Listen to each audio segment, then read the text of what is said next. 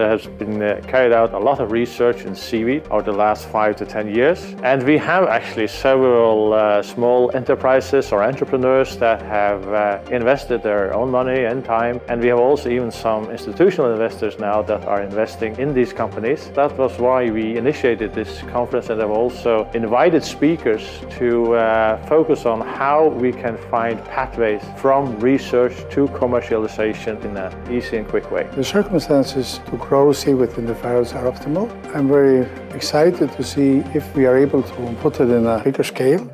We're testing out different possibilities with the seaweeds, from lab scale onto a much larger scale. But that's very relevant in this process where we're building up the macroalgal industry. The possibilities of using seaweed are great because they contain a lot of bioactive ingredients, which are quite exciting, as well as being a very sustainable resource of food and feed for the future. Biomedicine is a fast-growing area. Bioprinting of living cells into kind of structures like human organs. Going to conferences like this is a good way to keep up to date. My passion for seaweed is how it can grow that fast in the ocean. We all know that the Earth has more than 70% of water. To be able to cultivate at sea is just a great opportunity.